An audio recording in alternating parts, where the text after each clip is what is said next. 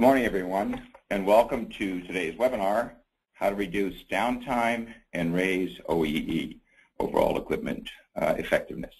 My name is Don Pearson. I serve as Chief Strategy Officer with Inductive Automation Software, and I'd like to welcome you to today's webinar. I think we have a very interesting and important and relevant topic for you today. We're going to allow plenty of time at the end for Q&A. So just as a simple housekeeping statement, there is a questions tab on your console. So you can type in questions throughout the presentation, and we'll get to as many as possibly can. We'll try and get to all of them when we leave time at the end for that. Just as a little bit of maybe background, there's a lot of faces that I see that are familiar, but there's also a lot of names that I see that aren't familiar for today's presentation. So a little bit of background on inductive automation. We started in 2003 as pioneers in database-centric web-launched HMI SCADA systems, as many of you know, and it's really been pretty popular and pretty successful and been applied in a whole variety of different industries.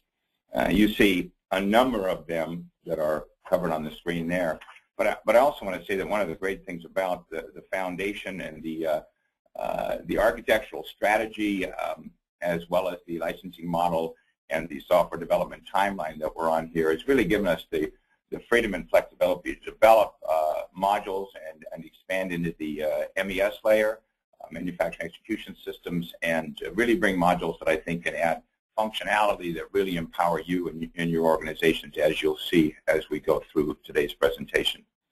And just a note here, more just because I wanted to share it with you actually, it was just this month that inductive automation was recognized by Oracle for its innovation in using Java in the industrial software industry. We received a Duke's Choice Award. I think there's 10 of them across the world that are given. And what you see here is our lead software developers, Kobe Clegg in the middle and Carl Gold on the right, who went to San Francisco to accept the award and get involved and do some further training there. And Adam Messenger, who's Vice President for Java SE Development at Oracle, is a picture here giving the award to Carl and Kobe. So we're very, very pleased because it certainly is our goal to bring innovative solutions in the industrial software world to you. Just a point on what is Ignition. It's industrial application server. It is web-managed platform with web-launched clients and a web-launched designer. As far as what can it do, I know a number of you are already familiar with this, but the HMI SCADA MES functionality is strong. Historian functionality using any SQL database, business applications using any SQL database, and recipes and batch management functionality. Really, for those who are more familiar with it, can practically do about anything that you can imagine it to do. The flexibility is there, and that's partially due to what we put into it to make it give you that functionality. The licensing model is no small feature in terms of what it can do for you without your concern about additional costs to be able to do those innovations. It's sold by the server, and what that means is the following things: unlimited, free web launch clients, free concurrent web launch designers, free data points, free data connections to any SQL database, free screens, free projects per server, free scalability, free OPC UA server and drivers, and really it's just totally cross-platform, and forward, backward compatibility, Windows 32, 64-bit Linux, and OS X. So really, what you're looking at if you're a manager is you want this information available, whether a person's a line operator or a supervisor or a manager or at the executive suite level. The number of screens you may want to see information on, the number of data points you may want to have on the dashboard. All of these things become not a consideration to hinder innovation when you're set up with this kind of a model that allows you to create without a concern for how much data or how many people you want to see at different clients to view that data. Just a comment or two on the manufacturing execution systems layer, the MES layer. It was really first used by AMR Research, now part of Gartner, and it was in '92. And manufacturing was reduced to a three-layer model that was focused on the need to link the planning process to actual control processes on the plant floor. So you sort of had these three looks at it. The one layer was the planning, ERP, business systems. Next was your execution, your MES layer, and then, of course, the control systems, including operator interfaces on the facility floor.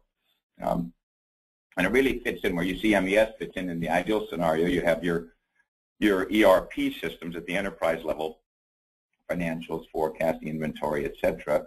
Then you move to the MES layer, production scheduling, recipe, changeover management, OEE downtime, quality, statistical process control, preventive maintenance, track and trace, auditing batch, etc. All these manufacturing execution layer activities. And of course you have the plant floor. Machine control, process control, operator interfaces. And we're taking a slice of the MES layer today and going to dig in the OEE downtime world and really show how by looking at what's going on there and looking at what the capabilities are to automate and gain control of that, how it can impact the effectiveness and efficiency and profitability of your manufacturing operation. So when you think about OEE, it really fits into that manufacturing execution system layer of the organization. And one of the things, and one of the reasons we decided to do this, and I'm very pleased to be working with Tom Hechtman today, who I'm going to pass the ball to here in a second, is we published recently a white paper in this area, and the response to the white paper and the questions and the feedback really motivated us to take time today, dig into it more deeply, and really give you the opportunity to see more how OEE and downtime control can affect your organization in a positive way. So with that, I'm going to actually turn it over to Tom Hechtman and let him take a presentation from here. Tom? Thank you, Don. Good morning, everyone.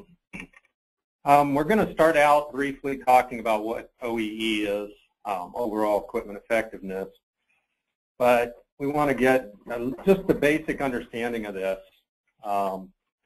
because it's important as we go forward to kind of get the concept of this.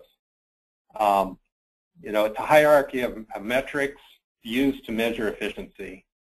And, you know, it can be done manually with old pencil and paper and such, but it's also commonly done using software. In a nutshell, it's a set of formulas. The formulas aren't too difficult, but one thing that is more difficult is all the stuff around it. Collecting the information and getting accurate information is part of the difficulty. Integrating into your plant floor can also be challenging. You know, the communication networks exist and stuff. And into your organization, how are people going to interface with it and such.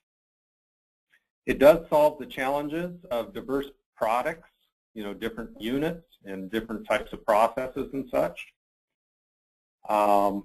And I hear a lot of companies really alter these formulas that are used, and they're trying to solve some problems for their particular production environment. But it really should stick to those formulas if at all possible. And maybe you don't use all aspects of OEE, but you really should try to stick to the formulas because they paint a true picture. And, you know, in general, OEE will tell you kind of what area is causing losses. You know, are we losing losses in our production rate, or is it downtime? Is it quality? What area is causing the loss? So we typically combine OEE with tracking downtime, and so that we can zero in on the exact details of why we're getting those losses. Why companies don't track OEE and downtime? You know, some companies are just very efficient, not really concerned about it. It's not affecting their profitability too much. And if you're one of those, boy, you're in a rare league. Sometimes you don't have time to track it. Your operation's busy, everybody's busy, takes time to implement it or time to use the system. Some companies don't have the budget to implement it. Other companies may not know how to move forward and actually make it useful within their facility. But why companies should use it? You know, there's a number of reasons. You know, you don't know what you don't know. So if you don't know where your inefficiencies are, you don't know how to fix them, and you don't know how to improve it. So really, you can get a lot of opinions from various people of what they think, why they're not running well today, but getting actual facts, recorded data, it's hard to beat that. You know, your competitors might be using it. You might be in a competitive situation which affects your profitability, and so if you can lower your operating costs and increase your profits, that makes you stronger in the competitive world. And you kind of can think too, are you happy with your current efficiencies? I mean, you just kind of have a gut feel. Are you wishing your operation would run a little more effectively? And if you're getting that feeling, then you really should research this out more, get more details, and start looking at ways to implement it. And it really just paints a clearer picture of what your production facility is doing or facilities, and to get to zero in and at least know where you stand today, start a baseline, and then work on the improvements. The OEE calculation involves 3 isolated factors. The first one is availability. So this is time that the line is available to run. And you know, it takes into account lunches and breaks and stuff like that, that you're kind of making that as time that's not available. But while you are scheduled to run, how are we doing? What things are, you know, causing us to go down when we should be running? That affects the availability. Then we have performance. Performance is while you are running at the speed you should be? The number of units per minute, tons per hour, whatever it might be. So if you are running at 50% speed, but you are running, that affects the efficiency of your line overall. And then the last one is quality. So 20% of your product that you're producing is bad quality. Well, that affects your overall performance. And quality actually has a hidden side effect too, because that bad product either is potentially scrapped, or it gets recycled back in, or you have to rework the product. So you have an actual expense or time of people that's involved with quality that the other isolated factors of OEE don't have. So putting all those factors together gives us our overall equipment effectiveness. So it takes into account the planned downtime, so that could be holidays, so on and so forth. The unplanned, you were expecting to run and you weren't. Takes into account speed loss, quality loss, and the remaining is your effectiveness. In addition to OEE, there's another item called TEEP, and which is total effective equipment performance. OEE is the efficiency while you are running. So if it was a holiday and you weren't running, OEE doesn't come into play. TEEP takes that into account. It looks at it over a calendar period. There's a term called loading, which comes from the, I think, accounting industry actually. And that is if you, over 30 days, you ran your line 15 days, and assuming you're running 24 hours a day, 7 days a week for this example, then you would have 15% loading, 15 days out of the 30. During those 15 days while you were running, if your OEE was 75%, then you take that 50% times the 75%, you get around 38%, and that's what your TEEP is. And this is really how well you're using that asset, that production line. This can expose different opportunities. Maybe you decide to run through breaks and lunches. You have a crew that covers. It also exposes other things like, if we run on weekends or how many shifts we run.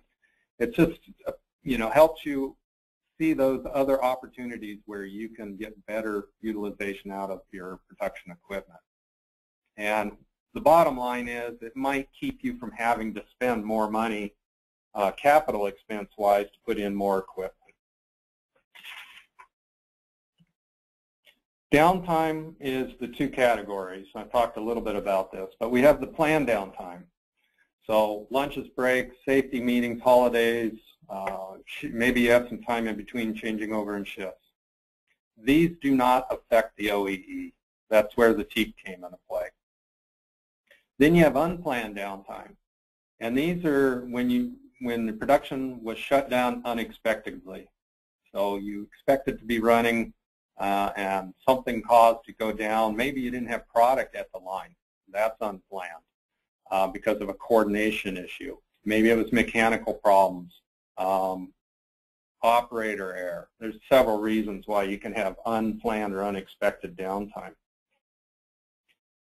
And it really, coordination is a big thing, actually, because, if the raw materials aren't at the line and the line starts up 10 minutes late, there's 10 minutes you could have been running that you're not. So,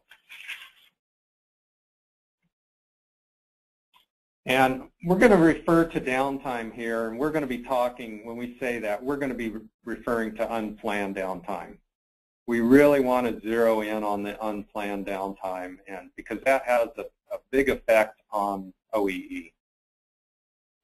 So if you take into account you have an 8-hour shift and you got 2 15-minute breaks and a 30-minute meal, that leaves 7 hours, and then you might have time for changing over your product. Maybe there's time in between changing your shift. So what's left over is you really want to maximize. You want to be running as much as possible for that time that's left over.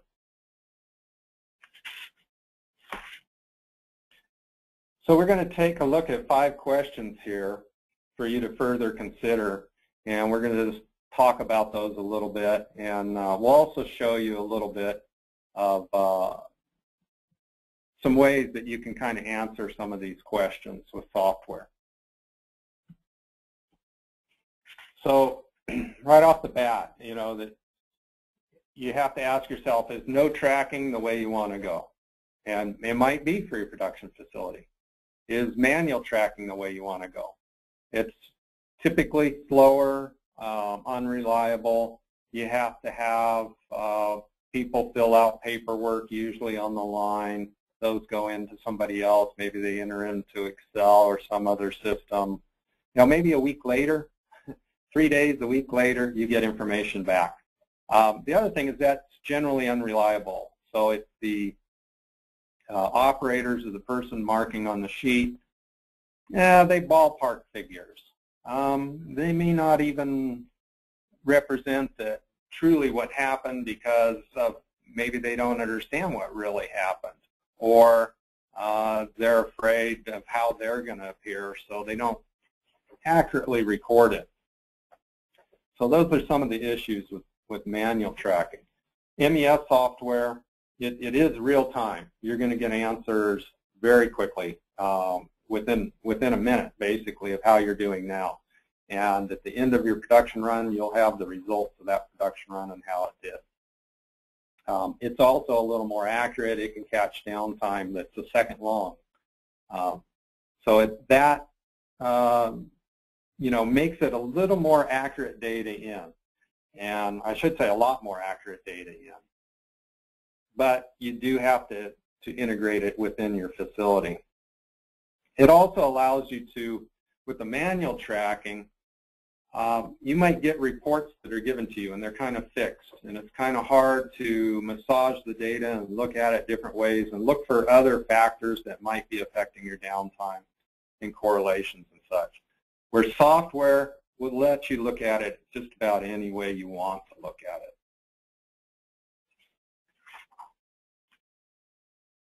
And which plant employees have the greatest effect on your downtime? Well, line operators do, because they're out there actually running the line.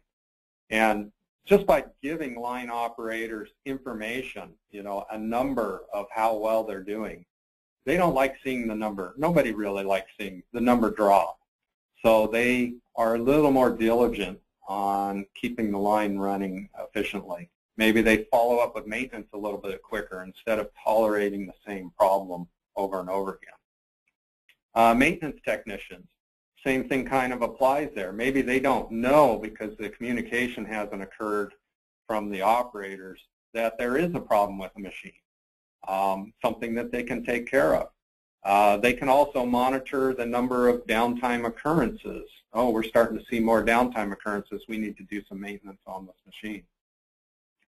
Production supervisors, they're ultimately responsible, and they have the most knowledge, and they can to resolve problems as well. So getting the right information to that production supervisor so that they can prioritize where they should be focusing their efforts, and maybe where more training is needed for operators and things like that. So if you can get information back to these folks, you will see some improvements and such.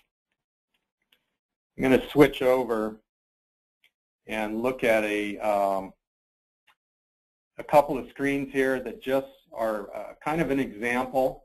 Your production facility might be completely different, but this is just one example of giving information back to the operator. So some facilities, maybe this is too much information. Other facilities, you want a lot more. So, but this is just one example. So here we're seeing everything, all the information on this screen is for the current production run in the current shift. So we're seeing 2:59 here. So at 3 p.m. we're going to see a shift change. In that time, the operator needs to produce 200 or 2,000 cases. So it tells them exactly what they need to do. So then over here, they're getting a quick little graphical indication, visual indication. 2,000 cases, they produced 238. It's still green, so they're doing okay as far as their target.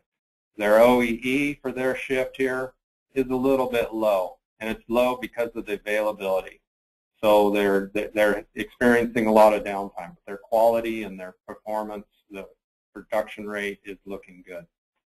Some of this information, whether it's running or down, they can look at the line and see that in most cases.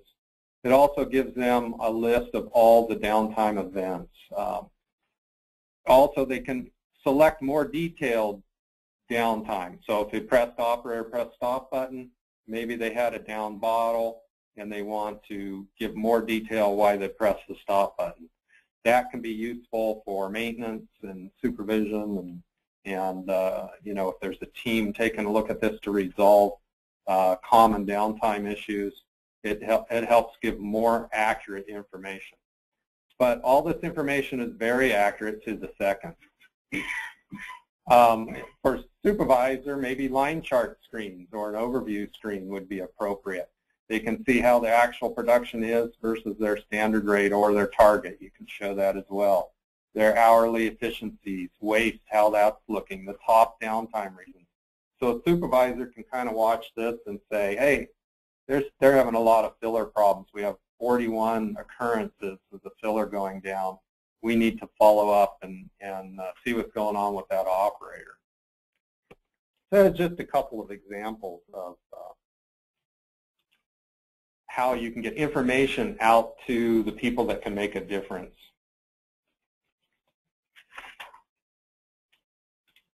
Do you know how much downtime is occurring that isn't being recorded? There's small downtime events. Some people that talk about OEE say, well, we really only want to count a downtime event that's over 5 minutes long or something like that. I kind of recommend getting the small downtime events because I've talked to customers and I have a couple stories here of how small downtime events added up. One was a major auto parts manufacturer, and they were monitoring the number of occurrences for each machine. and they know the typical number of occurrences for each machine. They were tracking that. And then they saw one machine that had a lot higher number of occurrences one day.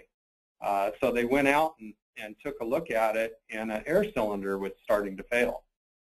So it hasn't caused line downtime yet, but they started getting those number of occurrences showing. So they wrote up a maintenance work order to replace that air cylinder the next time the line was down and prevented downtime. So there's one case to track small downtimes of events. Another story I have is the production line was going down. One machine on the production line was going down for maybe 5 seconds at a time, and then it would start back up. And it kind of caused a ripple through the line. And the operator didn't really know what was going on. He just said, oh, it went down, it started, I don't have to do anything.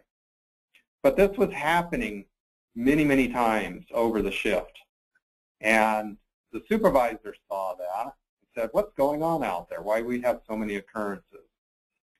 Just sat out there and watched it for a while and said, something's not right. Got maintenance involved, maintenance came out, and they actually had a defective sensor out on the line that was causing it. They fixed that, and they saw an increase of 4 pallets of product per shift, even though it was little 5-second downtimes. So when I hear stories like that, I think it's important to capture the little stuff too. The other thing is that the operators, generally it's inaccurate when they're recording the downtime, and you don't really get a true picture of what is happening. So in those examples, did the operator, would they record 5 seconds? Probably not. Would they generalize other information? Yeah, it was about 15 minutes, and I think this was what the reason was. And it doesn't give as much detail. So not that they're not diligent and working hard, but they're running the line. It's just not their top priority. And so as a result, you don't get as accurate data. How are you currently analyzing your downtime data? You know, being able to look at just different correlations, being able to look at your downtime by people, by operator, or by different machines. Maybe one machine is giving you more of a problem. Maybe one operator has much more of an issue running a line. They're just not as efficient running a particular line or machine on the line even, and they need more training. Are you able to analyze your current downtime data and get to those items and then identify them so that you can make corrective action? Materials is another one. You have different vendors. Maybe one vendor is a little bit cheaper than another vendor, but it doesn't run as well in your facility.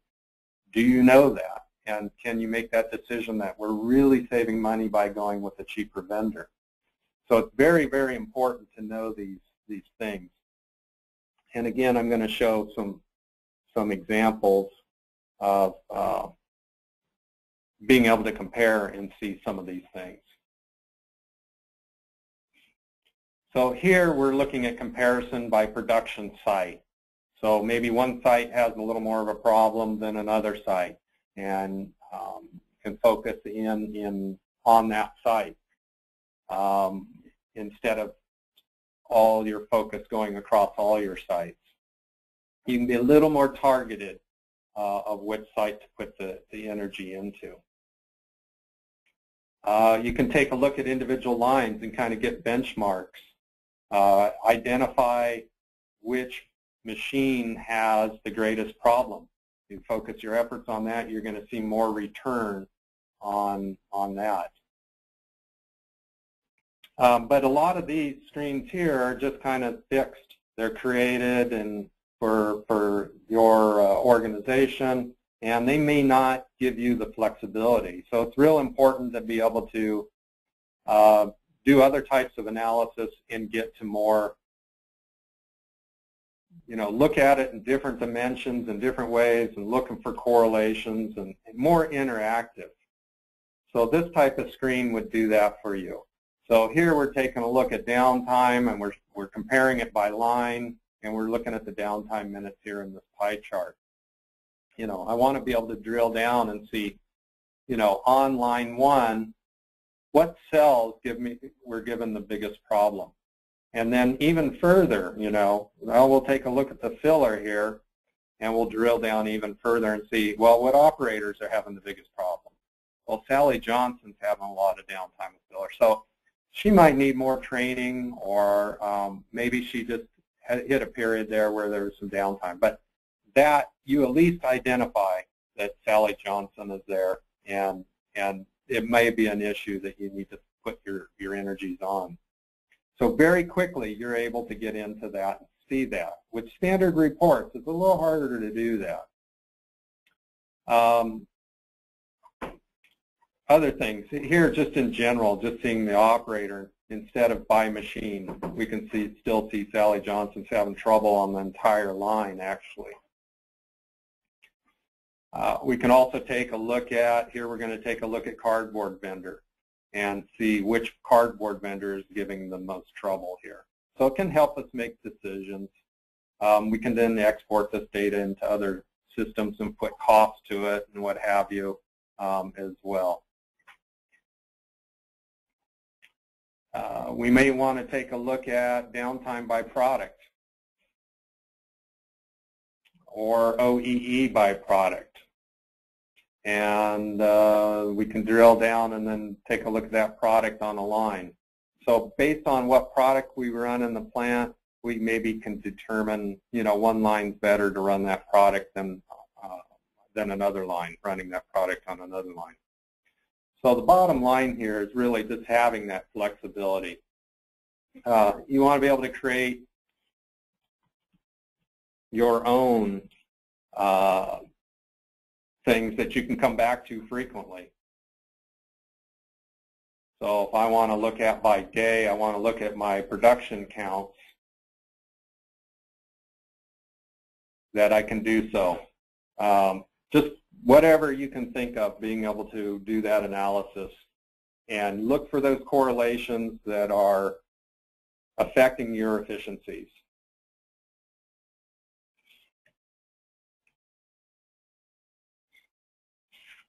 Okay. So the last question is, how confident are you when making decisions about increasing efficiency?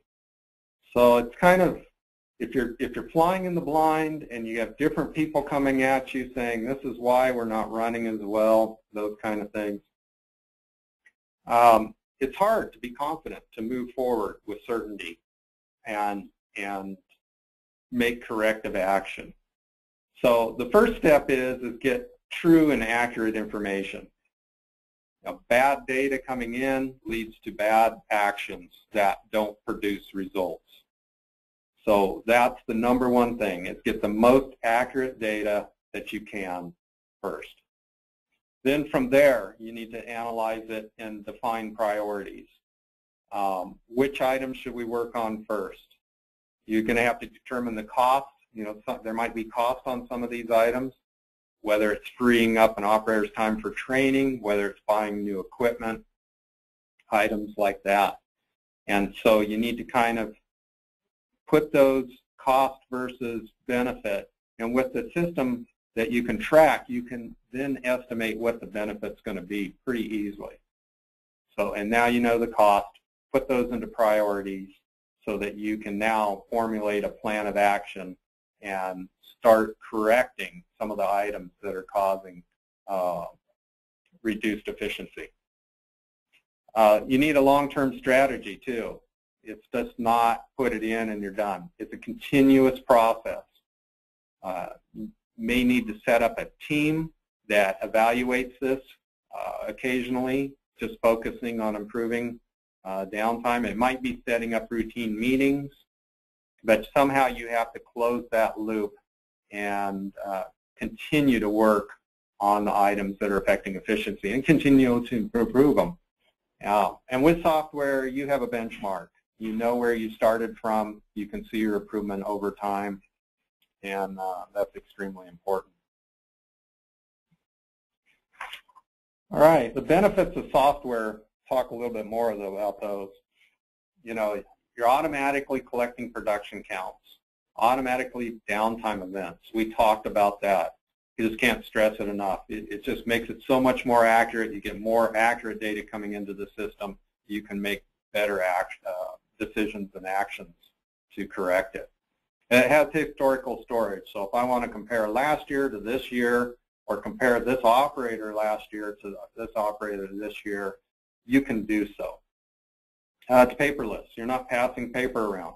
People can pull it up on their desks. They can pull it out up on the plant floor.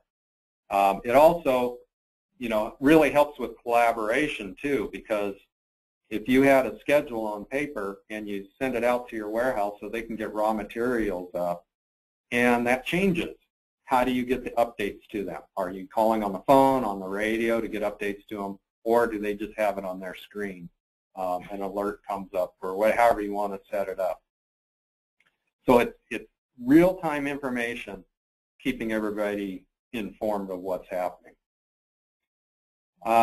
It reduces labor. You know, the operators are either going over to paper and marking on paper, or they're just making selections on the screen, or maybe you have a system where the operator's not involved in entering the data at all.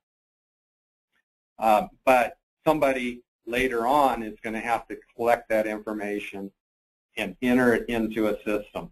And that can take a long time, and it causes delays in getting that information back.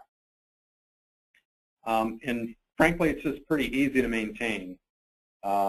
If you don't have to constantly tweak your spreadsheet, or you know, a manager wants to see the information in a little different format, and you have to go back and update it. Those are all things that just make it a little difficult to maintain. And then, you know, I've seen systems where the paper is just unbelievable, the amounts of paper.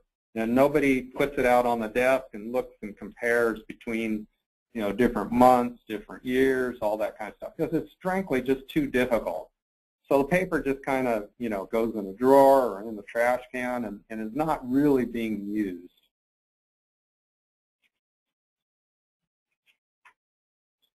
Software, if you put it in, I've heard of many stories where OEE downtime implementations have actually failed. And so there's some items here that I think are kind of important to make sure that that doesn't occur. I've heard of cases where, you know, I'm not getting the data out of the system that I want. I can't see it how I want it. So I think making it very highly flexible on how you can pull that data out and present it. You know, can I create a screen for maintenance over here to give them exactly what they want? And supervisors give them a screen exactly what they want. Management, everybody's getting the information that they want so that they can make good decisions and improve downtime. It just needs to be able to do that. So we don't want a canned solution where the software company said, well, this is what you need, and you need to change your production environment to fit our software. You want it the other way around. You want the software to be configured to fit your production environment. You want more than just historical reporting. You want real-time information that people can act on now. You want to get relevant, actionable data out of it as well. You know, if you get data that's just interesting, that's great. That's not going to improve efficiencies. What you want is data that is actionable. You know, these are items that are happening now. We're seeing, you know, high number of occurrences on this machine. Let's go out to this machine and take a look at it and see why, if the system's not telling us why. That's something that you can go do today to make a change. And in this day environment too, ERP systems are almost in every facility or organization, and you need to be able to integrate with those. So you reduce double entry or typos and things like that. If the ERP system has work orders on it, they can be utilized down at the execution layer on the plant floor and use those as well. At the same time, it needs to be able to integrate with the plant floor. If we can, communicate to the equipment on the floor and get the current downtime states or the current machine states and production information, that's a huge benefit. So historically, ERP systems are very high level, little slower, we'll process our transactions today instead of things right now. And they've been trying to push down and get into the execution layer, MES layer there, and do track OEE and stuff. But their communication with the real floor is a barcode scanner or manual entry from an operator. The plant floor folks, PLC vendors and such, have been trying to push up into the MES layer and get to provide OEE downtime solutions. And they've been a little more successful at it than the ERP people in some cases, but it's typically very high cost and doesn't integrate well with ERP systems and just doesn't have the flexibility that we'd like to see. And it really needs to be accessible from anywhere on your network. If you can get information to people that they can do something about, that's going to turn into results. Might be mobile devices, so you're not tied to your desk. If you have a supervisor that's out on the floor a lot and he can see this information on a mobile device, that's better yet.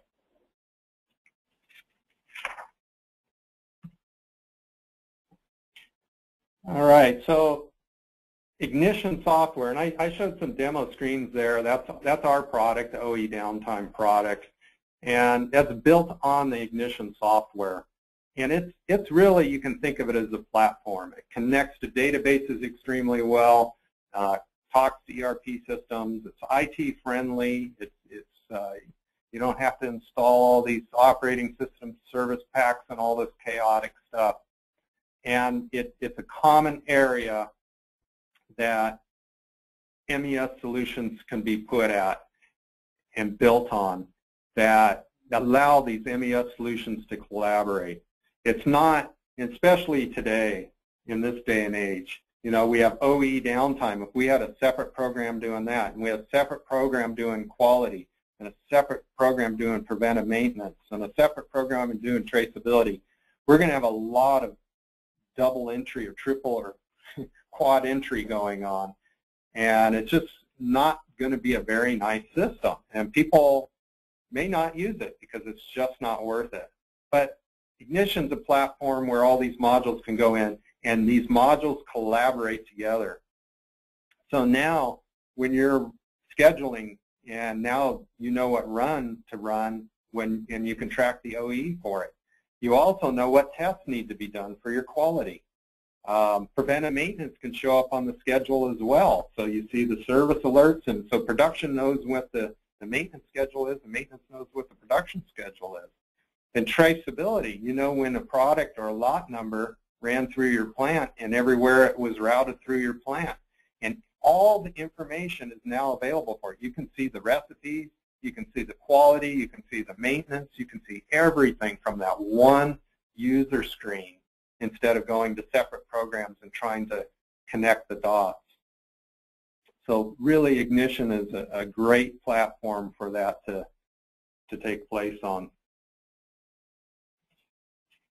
The Ignition MES modules, we have the OEE Downtime module that's available. It also includes scheduling, work orders, product codes, and such.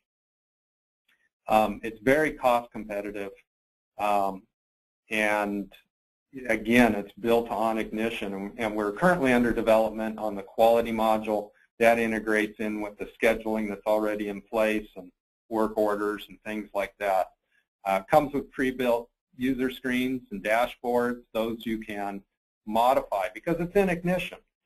Ignition has a screen designer. You can go in there and change those and to fit your production environment instead of your production environment having to change to fit the software. So, and it really offers a real significant reduction in your implementation cost. All right. At this point, we will open it up to questions and answers. Tom, thanks. That was really good. You know, I mentioned it earlier, but feel free to type in any questions. We have a number of them here, and also on this screen here. Also, you have contact. You can tell we might be a little bit biased in the fact that what's been created with the Ignition platform and the web-based architecture and the flexibility that's going on there really gives you an opportunity to do things you want to do with the system and have it do what Tom said, have it be the software fits your production, the way you set up your production lines rather than you having to adjust how you're running your facility to fit a piece of software. First off, will a copy of just simple question, a copy of the presentation be available? Yes, also this archive will be available on our site probably by this afternoon so that you can share it with colleagues, go over it again, look at any of the slides, do whatever you want. So Doug, you shouldn't have any problem getting any use of this you want. And also, frankly, with Jim Meisler, Vanessa Garcia, Myron Herdling, and Shane Miller, if you want to set up any time to have a further presentation, Tom helps out with presentations all the time. If you have someone else in your organization, Doug, that you want to see this information, share it with, we will do anything we can to work with you to help make this workable for you. A couple of questions. I'm going to go back to the failed OEE implementations for a second. So many companies have failed OEE implementations. You mentioned it, Tom. How do you prevent that from happening and achieve success? Well, there's a number of steps you can do to help in preventing that. Typically, it's system goes in that's a little bit awkward to use. It doesn't really involve the people who are going to be using the system up front in the design of it. So, going to the supervisors, what information do you want to see? The operators taking a look at how are you going to have to interact with the system and minimize the number of things that you have to do in your already busy day. So those are some of the things. And another really big one is getting accurate data. So to prevent those types of things, I kind of recommend putting in a pilot system on 1 or 2 lines and seeing how it interfaces with the operators. Because if you ask the operators up front, what do you want on your screens, or how do you want to interface with the system? You may not get an answer back. They don't know. But as soon as you show them something, they will have an opinion suddenly. So, and that's very common. That's human nature. So it's an ongoing thing. If you put the pilot in, and then the operators go, hey, can you change this? Or really, I don't want to have to do this. Or you can work out all those details. And maintenance goes, what would really be handy is to have this screen over here that gives us this information. You can build that during that pilot period. The other thing that does for you is up front, no one can guarantee you a return on investment with OEE downtime. Really, there's so many other factors. How well you close the loop will affect the reduction of downtime. So by putting in a pilot plant, you can say, oh, we started out with this OEE and we increased it, 10%, 15%, what have you. That means this amount of dollars in our production environment and our profitability. Now we can, that makes sense to roll it out on these other lines in the plant. Thanks, Tom. Appreciate it. This is one back to the data. It says, was the source of the data or input data coming from manual entry or directly from level 2 components? I think in terms of your examples and stuff you were giving there. Yes. We have our demo set up here that is showing kind of a hybrid system where we're getting it directly from the plant floor. And then the operator can then override. But really, we can accommodate anything. We can accommodate a totally automatic system. We have customers out there doing that. We can accommodate a manual system to where you just simply have buttons on the screen that the operator presses, or some form for them to do that. So the important thing, I think, is if you can collect it automatically, I really recommend that because it becomes more accurate data as far as your timing of your downtime. If you can't record it automatically, then go to the manual system. And incidentally, in production facilities, you might have both. You might have where you need some manual and you need some automatic. And we support both of that. Great, Tom, thanks. This is a question overall in terms of cost, and I'm just going to make a comment and then let you respond to it. But basic question, how much does an OEE software implementation usually cost? How much does it cost to get started? We'll make some comments about Ignition, but I just want to reference, I think Manufacturing Automation comes up with an annual buyer's guide to MES software, and they have all sorts of different things. And I remember on an earlier presentation we did a slide, I don't have the exact number, but it was somewhere in the neighborhood of 150, 250,000 when you look at the software side. And the comment in the article was you can go 3 or 4 times that in terms of integration to actually make the thing work.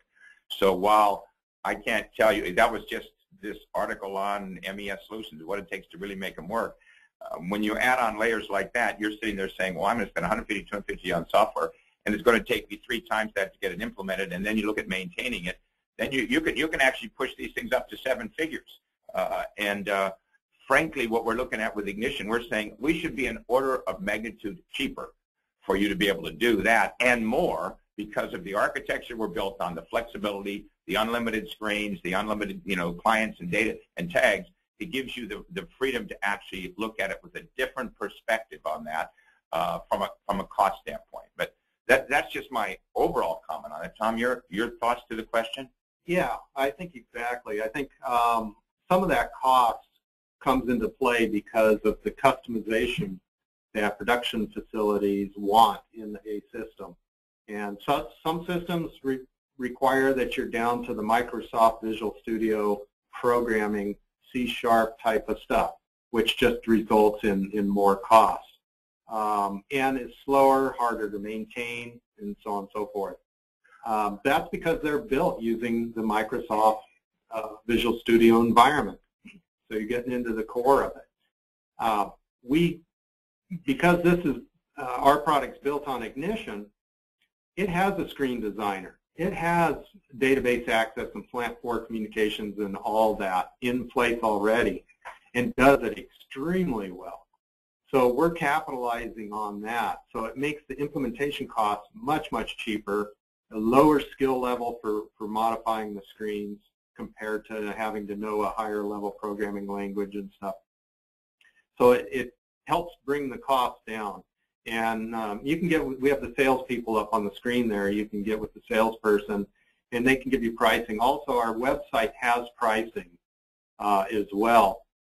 We disclose all the pricing up front. Generally, we have, or I should say, we have a starter package that's around $15,000 for the software license. And it comes with a demo and all the screens and such that you can start with, and then you can modify from there.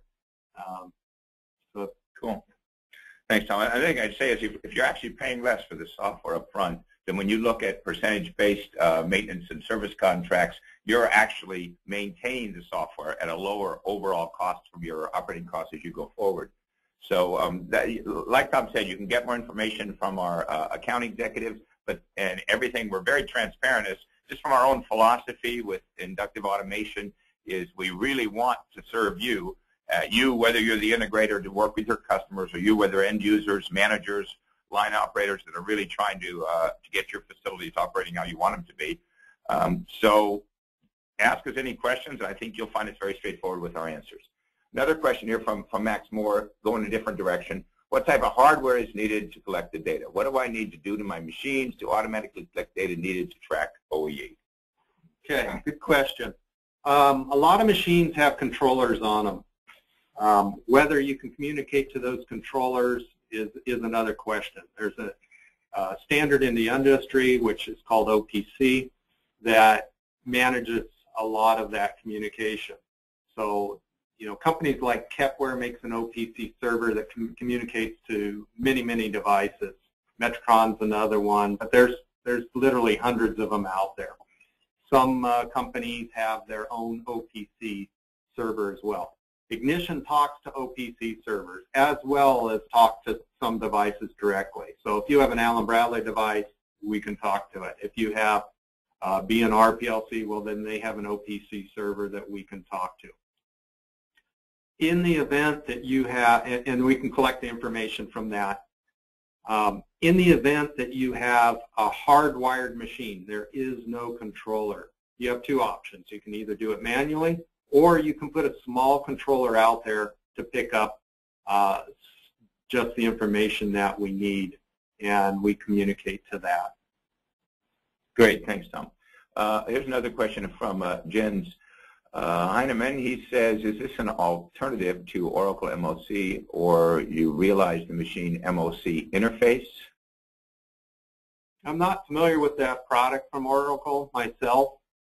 I know Oracle has not been down on the plant floor level collecting real-time information. So I can follow up on that and learn more about what that product is and get back to you on that. So Jens, we'll follow up on that and get a little more information to give you a more thorough answer to your question. This is a long question. I'm just going to read. I don't know if it may be beyond what we can do in the couple minutes we have left here, but I'll read it anyway to you, Tom, and you can see if you can give an answer to Rodney Martinez on this.